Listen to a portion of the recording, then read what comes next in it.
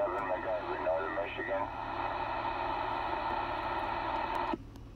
Whiskey Sierra 207, Whiskey Sierra 1200, South Carolina Mobile, back to you. 1200 South Carolina, mobile at that. What do you know? 207 up here in the Great Lakes State, Michigan there. Hopefully you're driving safe and wide awake at this hour. WWS 2317. 10-4. Yeah, I'm just off to the side. All I have is a mobile, so I have to drive out of my neighborhood and go up to the local Walmart parking lot and go ahead and sit in that, so I'm not causing problems with everybody's electronics in my neighborhood. But yeah, I'm just on the side of the road. I sure hope you're doing safe as well. 1200, back to you. Alright, for my day is done of driving.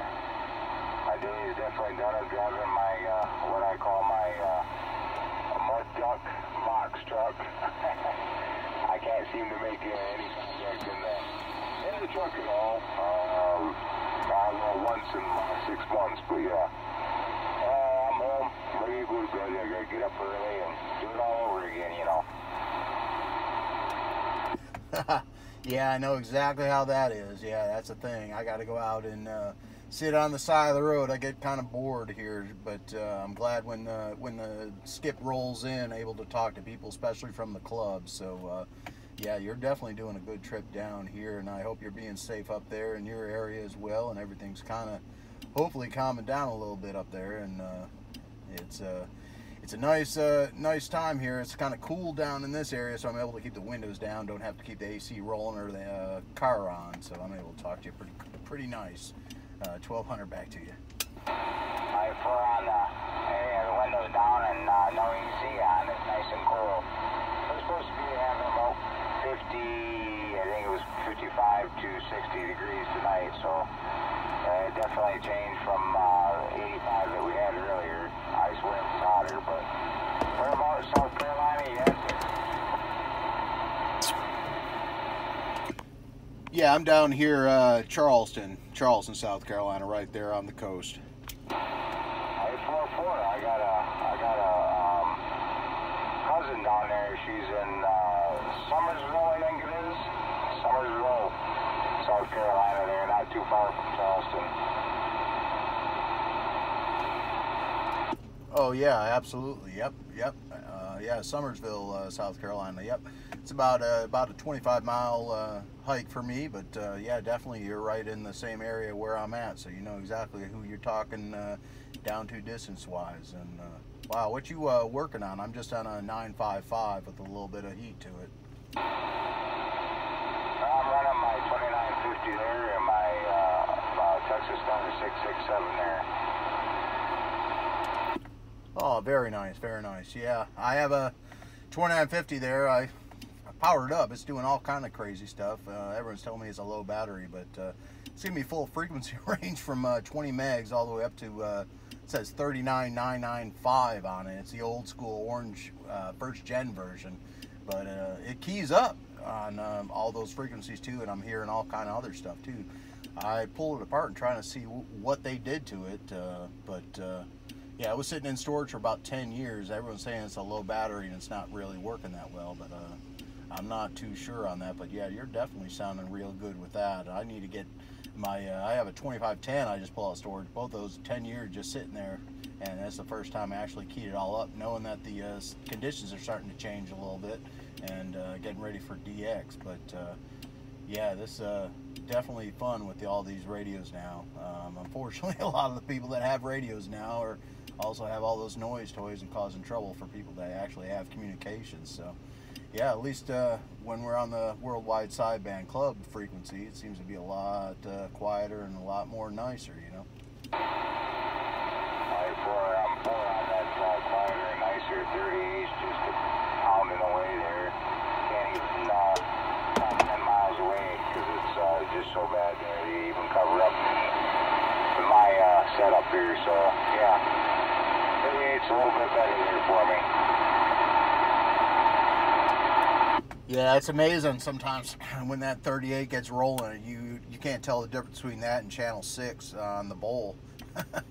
because yeah, everyone starts screaming and hollering, yelling, and everyone's got those things to talk about. But sometimes some of those people that talk and actually have conditions, if they just communicate, they get a lot farther with their self, and they probably enjoy the radio a lot better instead of causing trouble with people. But it's actually great to have QSOs with people that you know, actually appreciate the hobby. That's for sure. Right for on the hobby. I've been in it since I was T-Tot there. I got my ticket there when I was 7 years old there. Oh yeah, absolutely. Yeah, I've been in it probably, well, I was about 8 years old in the mid 80s, and my old man gave me an old Craco 23 channel deluxe and just threw a copper wire in the back of it for me, and he was hoping I'd blow it up a lot quicker than I did. I was making contacts all over the place, and also a lot of contacts through the neighbors' electronics as well. But yeah, he was a ham radio operator before, and you know, the radio bug stuck with me, kind of left off with him. He kind of fell out of the hobby off the early 80s, but yeah, the bug hit me, has hit me since, and yeah, now I actually have a little bit of radio and a little bit of antenna and all that. You know, now that I'm old and grown to be able to get my old equipment, I still don't have the big boy antenna, but yeah, my mobile I seem to be doing just as good. But yeah, I can't wait to get everything set up properly, because yeah, it's conditions are just gonna get better from here, it seems. I got a buddy down there in Charleston too. I forgot to even forgot he was down that way there. I'm trying to think, it was 186, I think it is. Ryan, but I can't think of his last name off the top of my head there. Normally on conditions like this, we could sit and talk for hours over the radio there.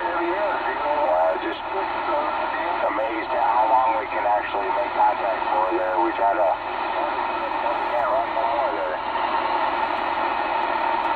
Yeah, 10-4. Just to let you know, I got this going on the video gate as well. I'll throw a link up on the club page as well. But yeah, I got you on the video gate. I just got my little terrible cell phone staring at my radio, so you'll be able to at least hear what you sound like. Amazing with technology what you can hear like.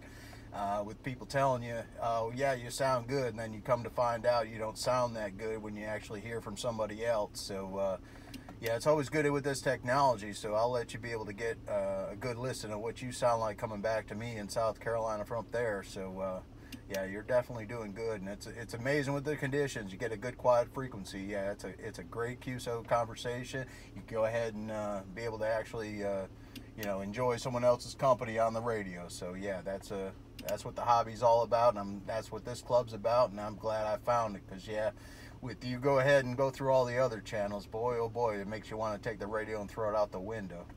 Hey, copy that on the video gate there. I'll have to look that up there. Yeah, it would be 207 MacGyver, Northern Michigan, personal Vern. Yeah, the thing there. Been trying to do video gates or do some recording there and that on there, but usually by the time I get out of work about 8 o'clock at night, eat supper, lay on here a little bit, watch TV, and fall asleep.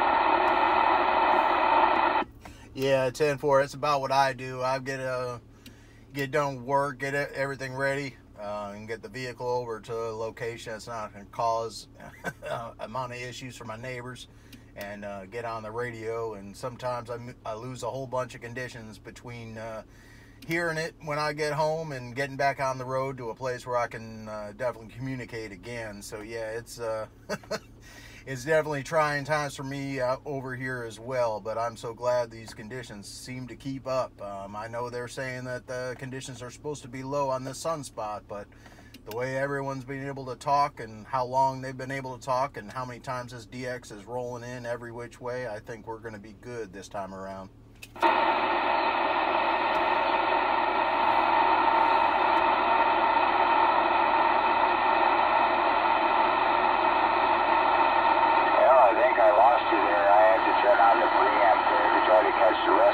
there, and I don't know if young keyed or drifted out the minute I pushed that preamp off there. But, well, I want to say good night there. You have yourself a super fine one there, and be safe and stay safe, and keep an eye at 360 degrees around you. Where this world's going anymore, you never know, you never know. Have a good night. Have a good day tomorrow. 207, MacGyver, Northern Michigan, Lake State, waving a hand, saying hello to you. Appreciate you, 207. Appreciate you, 207. Yeah, the conditions keep jumping in, jumping out.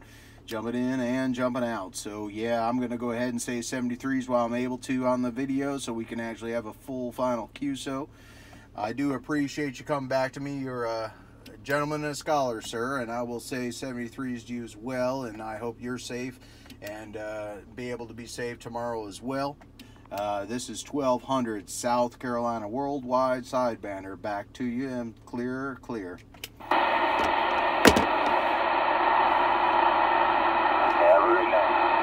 Whiskey, 207, QRT, down for the night. Appreciate you. That's awesome. I think that's what exactly this club's about.